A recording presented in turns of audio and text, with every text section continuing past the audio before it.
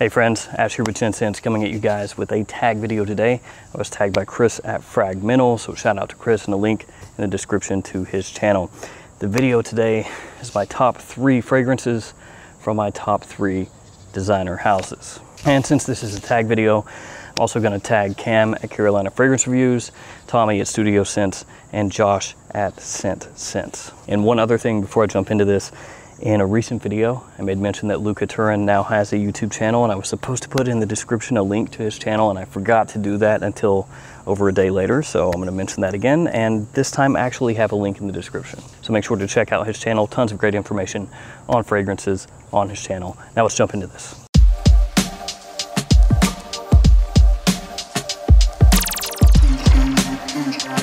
Okay, a couple things before we jump into the actual fragrance houses. I could just do the top 3 houses, top 3 fragrances, knock it out and be done with it, but I will mention a few other fragrances from other houses that I feel like I should mention. And another thing, I'm not including discontinued fragrances, or at least not discontinued fragrances that are really hard to find. So for the most part here, I'm trying to keep it to fragrances you can still readily find. Okay, first house, Dior. First fragrance, Dior Homme Intense. This one has iris, ambrette, lavender, and cedar as some of the notes in the fragrance. Iris is really what the Dior Homme line was built around, that iris note. Now you had some stragglers like Dior Homme Cologne, but now it looks like Dior could be taking this line in a different direction, which is a shame. The iris in Dior Homme Intense, or really most of those Dior Homme fragrances that I mentioned before, had an iris that people called makeup-y or lipsticky. Actually, Dior Homme Intense for a long time was referred to as a metrosexual fragrance. To me, it smells amazing. One of the better designer fragrances I've ever smelled. It has great performance. It lasts and lasts and lasts. It projects heavily. It's a fantastic formal or nighttime fragrance, and great in cool weather. Dior Homme Intense, one of my favorite designers of all time, so that one's pretty easy. The next fragrance, gonna be Fahrenheit Le Parfum. This one I kind of waffled on between the original Fahrenheit Eau de Toilette and the Parfum, but going with the Parfum. This has rum, suede, mandarin orange, of course. It has violet, and this one is just really rich. It's got that booziness, it's got sweetness. It's, at least for nowadays, maybe an easier fragrance to wear than the original Fahrenheit EDT is. There's a really good amount of vanilla in the fragrance, a solid amount of vanilla, so if you're a big fan of that note, definitely check this one out. It is occasionally more difficult to find than some of the other fragrances on this list or in this video, but you can still find it with regularity at discounters. So that makes the second fragrance from Dior, and some of the ones that I would have liked to have included, but I can't because of the discontinuation, are fragrances like Dior Homme Eau, Fahrenheit Absolute, or even Aqua Fahrenheit. And the last fragrance from Dior is going to be Dior Homme, just the original Dior Homme, not Dior Homme 2020. So this one has iris, cacao, lavender, and leather. It's got a lot of similarities to Dior Homme Intense, which you would expect, but this one a little bit easier to wear in more neutral situations like early fall or even spring. This one really is because of my love of the way the Dior Homme line uses iris. It smells awesome. I love it. Of course, Dior Homme 2020 took that and turned it on its head. If you're really interested in Dior Homme, make sure it's not Dior Homme 2020, unless that's what you're after. So if you go to a store and it says 2020 new packaging or something like that, that is not the Dior Homme I'm referencing. I love the way the iris is used in this fragrance. It smells awesome. That one wraps up Dior. Now a house I'd like to mention that is not in my top 3, Issey Miyake, and it's really just because of their evening fragrances, their cool weather fragrances. More specifically, Pulse of the Night, Noir Ambre, and Noir Argent. Those fragrances, all 3, I love them. I feel like I should mention them just because I really do think they're fantastic, but they just barely didn't make the cut. Okay, next house in the official 3, if you want to call it that, Prada. And Prada is really well known for their clean, soapy fragrances, really nice for spring, summer, and fall, and occasionally winter, depending on the fragrance. First fragrance from Prada is going to be L'Homme Intense. This one really nice for fall, really nice for winter. It's got iris, it's got tonka, it has leather. The iris though in this one, not the same as the iris in the Dior Homme fragrances. The style of iris in the Prada L'Homme fragrances is much more on the clean, soapy side of things, and that's how it is here. but you have darker notes to kind of contrast with that, which is where this fragrance works really well in cool weather. Second fragrance from Prada is going to be Luna Rossa Black, which is a fragrance I fell in love with right away. It smells a little bit like a mix of Midnight in Paris, the now discontinued Van Cleef & Arpels fragrance, Luna Rossa Sport, just a little touch of that, and Bulgari Black. So this one has tonka, amber, angelica, bergamot, and musk as some of the notes in the fragrance. As far as designer scents go, even though I said it is a combination of a few different designers, or you could say it smells like that, it's really unique, and it's actually a big compliment puller as well. It grabs a lot of attention. It's a great cool weather fragrance, a great night out fragrance.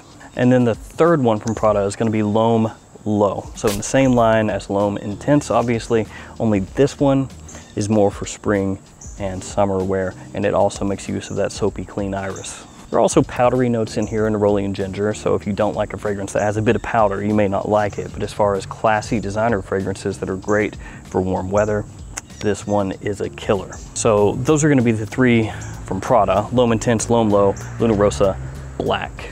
And now I'm going to run through just really quickly some houses that I love, that I feel like I need to mention, even though they're not in the official top three, if you want to call it that.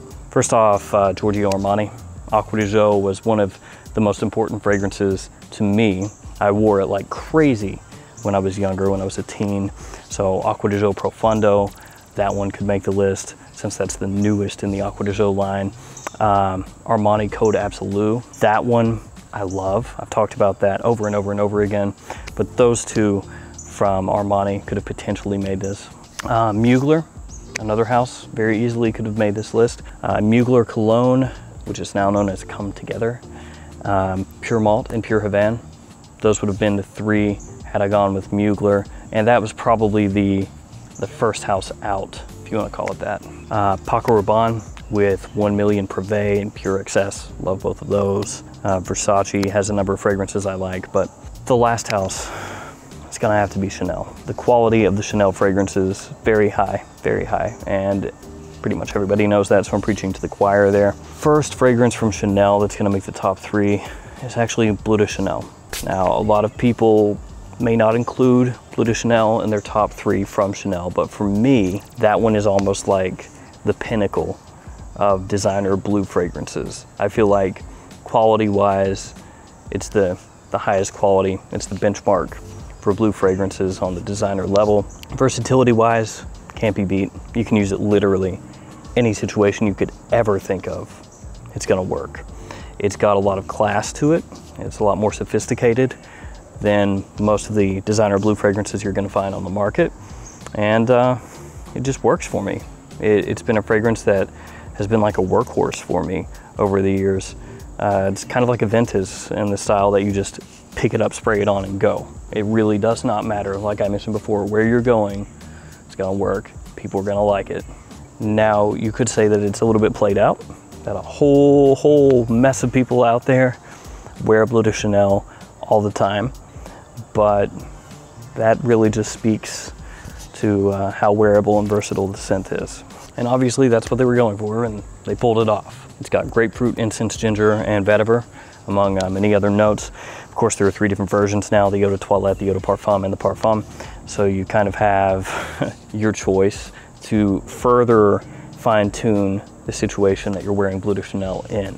And for me, I'm not gonna single out whether it's the EDT, EDP, or the Parfum here that I'm talking about, just Bleu de Chanel. After that, we'll go with the Allure Homme Edition Blanche. This one, a lot of people will say smells like a lemon meringue pie, and that's a pretty good descriptor of the fragrance. It does have this creamy sweet lemon, and a lot of that sweetness is going to come from vanilla, which there's a good amount of in this fragrance. There's also pink pepper, there's bergamot, and this one is just a great change of pace warm weather fragrance. Nothing else really smells just like this. The Allure Homme line has a lot of fragrances that are very well liked by the vast majority of people, and this one is the one for me that I like the most. Now, for a while, Eau Extreme got a lot of hype, a lot of people talking about that one. Allure Homme Sport kind of, you know, is the OG as far as big compliment pulling flankers of the Allure Homme line go. But for me, it's gotta be this one. That lemon and vanilla combo really does it for me. Thumbs up. Now, the last one is gonna be for me, Pour Monsieur. I love, love, love this fragrance, and this one also makes heavy use of lemon and vanilla, just like the last one, but in a completely different way. There's also nutmeg and lavender in this fragrance, and this one is maybe a little more grown up than the Decant Blanche is. It's one that you could wear formally a little bit easier, but at the same time has extreme likability, wearability, versatility. The original Pour Monsieur came out, I believe, in the 50s. So this is a fragrance DNA that's been around for a really long time, but there's a reason for that. It works. The fragrance smells amazing. It's one I fell in love with the first time I smelled it. Fantastic. Big, big, big, big thumbs up to Chanel for this one. I had also thought of going with Platinum Egoiste or just the original Egoiste, but for me, Pour Monsieur just has a little more something to it than those two, just something that really lures me in. The sweetness mixing with the spices in there, everything else in the fragrance just melds together perfectly. So there we go, Chanel, Pour Monsieur. Gonna wrap up Chanel, and that will wrap up my top 3 designer fragrance houses and the top 3 designer fragrances from each of those. Now, one thing I should say is that depending on which day you catch me, and I've made this qualifier in the past, my opinion could change. There could be one day where I'm just really, really in the mood for Platinum Egoiste, for example, and I may say, oh, this is definitely one of my top 3 Chanels. It just kind of depends on what mood I'm in, I guess. But as of when I'm shooting this, these are the fragrances. All right, guys, that's gonna do it for me. Top 3 favorite fragrances from my top 3 designer houses. Again, shout out to Chris at Fragmental and to the guys I tagged. Get on it. Thanks everybody for hanging out with me. Thanks for all your support. Stay safe out there, and I'll see you guys tomorrow with another fragrance video. See you guys.